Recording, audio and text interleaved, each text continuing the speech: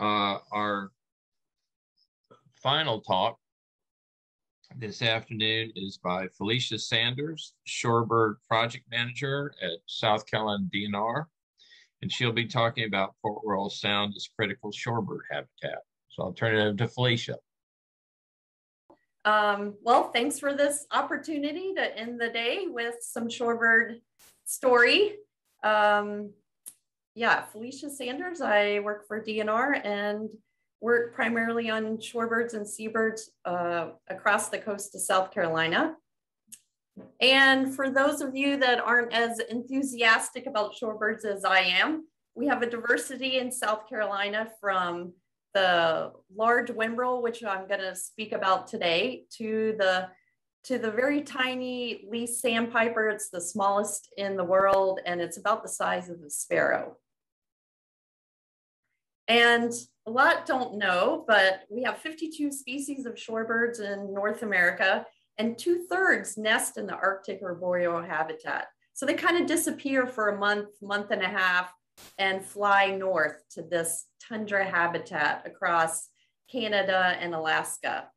And I was lucky enough for 3 summers to spend about a month in Churchill on the west side of the Hudson Bay, working with some shorebird researchers. And that place, if you've ever heard of it, is really famous for its polar bears. And there I met Andy Johnson. He's a high school student working on whimbrel. And this is a whimbrel nest on the, like I said, on the coast of Hudson Bay, tundra habitat. They lay 4 eggs. And he was using a very simple trap, a spring trap. And once the bird came back to incubate, you pull a pin that's connected to a fishing line and it springs over the bird to capture it. And this is what he was studying. This is a whimbrel, very robust down curved bill, and putting a white band or flag on the bird's legs. And on the back was a tiny tracking device, a geolocator. Unfortunately, you have to recapture these birds to download the data. And they're also not that accurate, about 80 miles accuracy. And so in the red on the map on the left, you can see where whimbrel nests. They nest on the tundra shores of James Bay and Hudson Bay, northwest section of Canada and Alaska. And they spend the winter in the blue area on the northern coast of South America. They spend about 6 or 7 months there, and then make some significant stops in the spring coming from the wintering areas to their nesting areas. And Andy's research found that the whimbrel that he had banded and tracked from this Churchill area of Hudson Bay, they stopped for about 34 days somewhere on the coast of South Carolina, Georgia, or in the Chesapeake Bay. So it was kind of unknown exactly where these spots were, but exciting to know that these 2 areas of the Atlantic coast were really important for this spring stopover for this species. And on these spring stopovers, birds often really fatten up and get energy to produce eggs and even young in the Arctic, and just fatten up for the next flight north to the Arctic. So kind of switching gears, coming back to South Carolina, and I promise this will have something to do with Port Royal. This is DeVoe Bank. It's a shifting sandbar on the mouth of the North Edisto River. South Carolina DNR owns and manages it, so we frequently go to this spot in the summer and spring. And that's because it has thousands of birds nesting on it. Here are royal and sandwich terns, and it's maybe even more known for the thousands of pelicans that nest on this island. So our team frequently goes there in the summer and the spring, puts up signs. We count nests, monitor nest success. But we kind of rarely go there in the dark. But over the last 10 years, we had reason to go to DeVoe and stay until after dark, or we arrived in the dark and watched the dawn. And we noticed thousands of whimbrel leaving at first light and coming in just at dark going to DeVoe in the spring. And nocturnal roosts really aren't very well known because birds often come there in the dark, leave perhaps even in the dark before dawn. So I started expecting that this might be a really important place for whimbrel in the spring to spend the night. And this was kind of backed up by some our very own Chris Marsh's observations and Al Seeger's. They also started gathering observations of large flocks of whimbrel in the spring, headed to DeVoe in the evening. And I remember camping one time at Hunting Beach State Park in the spring and also seeing this phenomenon, thousands of whimbrel landing on the sandbar and right at dark heading towards perhaps DeVoe Bank. So we started having a suspicion that DeVoe Bank might be the site that thousands of whimbrel spend the night in the spring. And this is really important to understand because unfortunately whimbrel are really declining. They have declined by 2/3 in the last 25 years. And surveys up in the Chesapeake, Delmarva area, which is the only region they've really done a lot of regular surveys, suggest they're declining by over 4% every single year. So, and also the North American population, or it's now considered a species, the Hudsonian whimbrel, is estimated to be 80,000.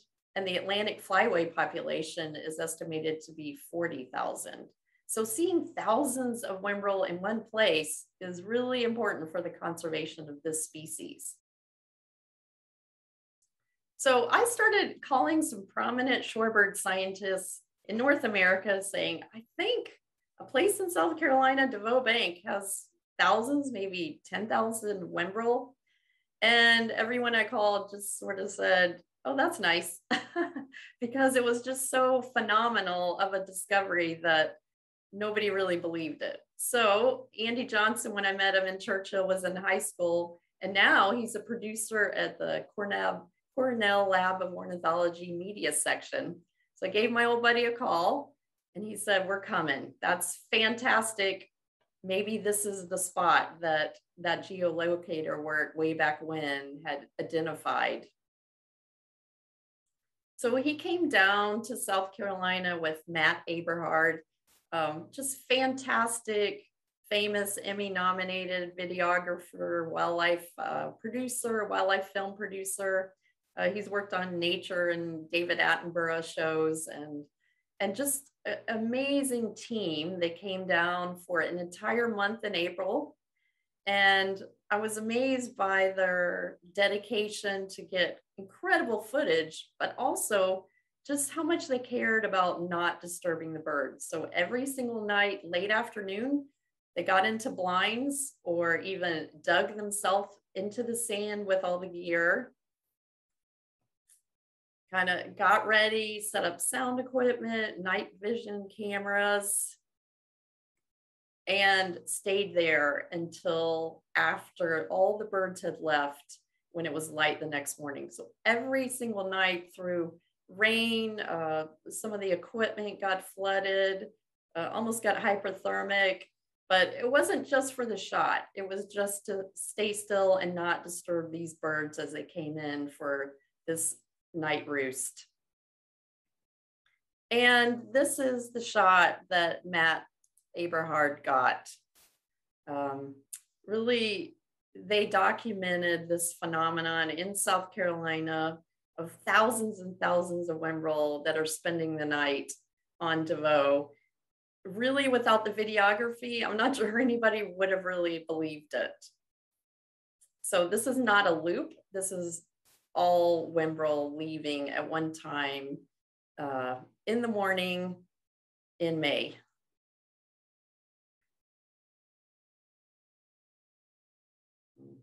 Yeah, so most people that look at shorebirds have seen 10, 20 whimbrel at most at one place. So seeing this many is really phenomenal. Oops. So at the same time in 2019, 2020, we got together just groups to go out at spring tides in the spring and try to count how many whimbrel were coming to DeVoe. Although we had that incredible footage, we also wanted to try to count how many birds were coming in. And we practiced the same kind of consideration for not disturbing the birds. We settled in before dark and then stayed until the next morning if birds were all around us. And we got amazing information and counts on full moon nights. Actually, a few full moon nights, we counted birds with the light of the moon, and we found they came to DeVoe much after civil twilight. Even an hour and a half after civil twilight, whimbrel were still arriving.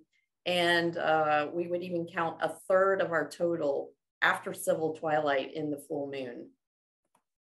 And this is what we found. We found that at least 20,000 whimbrel are spending the night on DeVoe during the spring. So probably for a month every night. This is the largest known nocturnal roost for the species, actually largest known nocturnal roost for whimbrel in the world. And it's half the eastern population of whimbrel and a quarter of the entire now species population. So really incredible, important discovery so we can work towards conservation of this place. So we've just partnered, DNR's partnered with University of South Carolina and Maina Handmaker, PhD graduate student, to try to understand where do all of these whimbrel go during the day. We see them leaving right before light and heading out north and south and east and west from DeVoe. And we know they eat fiddler crabs. So just her project is to understand where they're going, what kind of, and actually it really ties into a lot of talks we've heard today. What are they eating? How is the health of the salt marsh important for the survival of the species?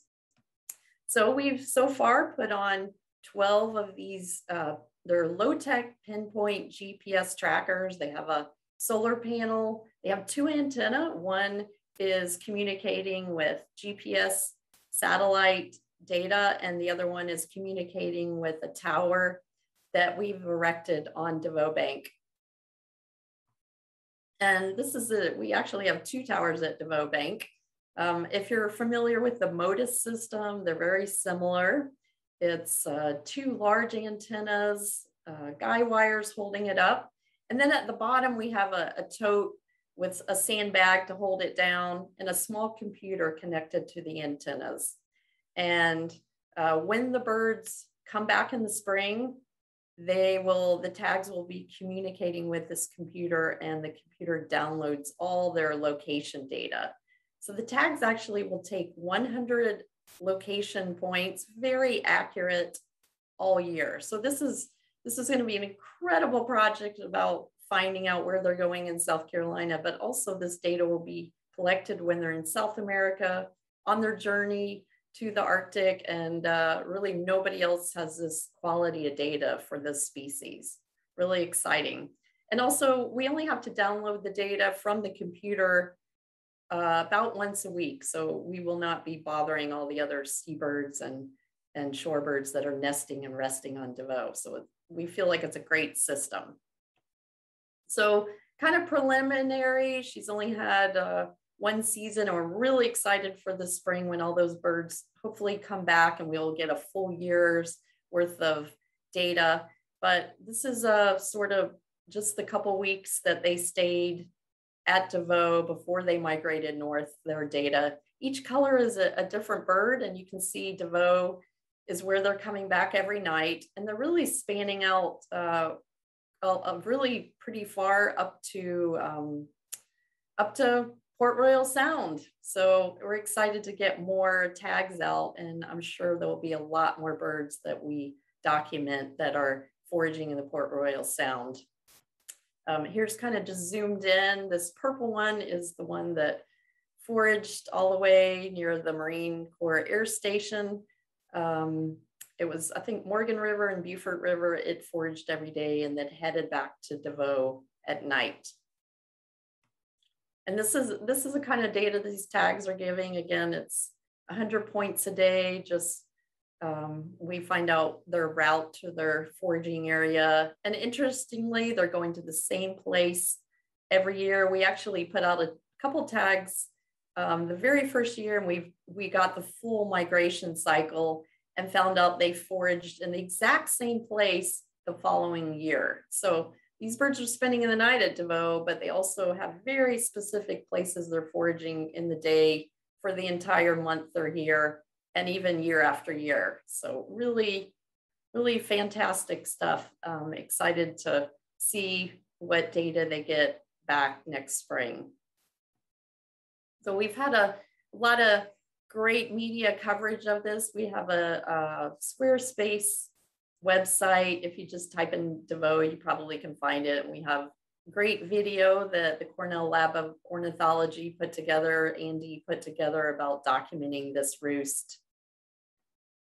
We've also had some other media coverage, New York Times, Garden and Gun, but I want to mention CBS Sunday Morning. Not only did we have over 5 million people that viewed the show, it also includes some of the tracking data that I thought this group might find interesting. And Cornell has made a next video just using the tracking data I just showed you that will be available soon. So we've had a lot of partners and help funding this. So I just want to thank all the partners and that made this possible. Thanks. All right, thank you, Felicia.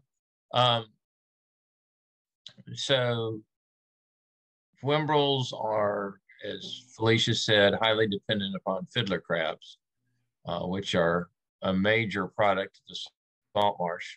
And this also shows that when we're talking about the significance of Port Royal Sound, that there are species that are highly dependent upon using Port Royal Sound as a feeding area, even though they may not be here year round. It's critical to their life cycle. So that was why we thought it'd be great in terms of sharing this story with you. If you haven't seen the Sunday Morning story that brought 5 million viewers in, it's very well done. So put South Carolina at the limelight. Question has popped up that are there concerns of sea level rise and the effects on the roosting area? Any comments about that, Felicia? I'm sure there are concerns, but I'm not the expert to answer that question. Yeah. Yes. Yes. One of the advantages of the large scale land protection that's occurred in South Carolina in that area is that it's not bordered by a coastal community with seawalls. So in that particular situation, there is space for that sand island to slowly move westward as sea level rises. So thanks to where it is on that and the amount of conservation that's occurred along the South Carolina coast, it may do all right. The question becomes whether the whimbrel can still be around, given all the other impacts on its life cycle, particularly on its wintering grounds where it's hunted, and also what changes might occur in the Arctic. Eric Monty asks, why do you think they're congregating at DeVoe Bank? Should this area be protected? Do you use acoustic sensors to detect the birds? So let's break that down as far as why do you think they're congregating there, and any information you want to give about the level of protection that occurs at DeVoe or does not occur? Yeah, we don't really know why they are there, and I think perhaps MENA's work tracking them and I mean, I guess I do have a hunch. I think it's partly the Ace Basin is an incredible foraging area, or just the entire South Coast is a great foraging area. And then DeVoe is a safe place to spend the night. It's far enough out that owls won't bother them, surrounded by water so we don't have all the mammalian predators. So maybe just a combination of wonderful salt marshes that we've been talking about today and a safe place to spend the night. Yeah, and keep in mind that because of our large tidal amplitude here, that's why we have such expansive salt marshes as well. So whimbrels can be feeding 10, 15 miles from the ocean and they're still in salt marsh. And other part of the question was, has there been any talk about using the acoustic sensors to detect these birds? It's been used with songbirds. I don't know anything about use with shorebirds. Yeah, we haven't explored that. I'm not sure how useful it would be. I can't answer that one. Yeah, one thing about shorebirds, they come over in big flocks, so it's hard to detect numbers within a flock compared to having songbirds who migrate as single individuals coming over, where you can pick up, individual call notes, which is being used elsewhere. Yeah, we have explored a little bit with radar, X-red radar, or just radar to it. Well, we know that can pick up birds, so that might be another tool to try to count how many birds are coming to DeVoe. Okay. Well, thank you again, Felicia. That was a great way to end our set of presentations.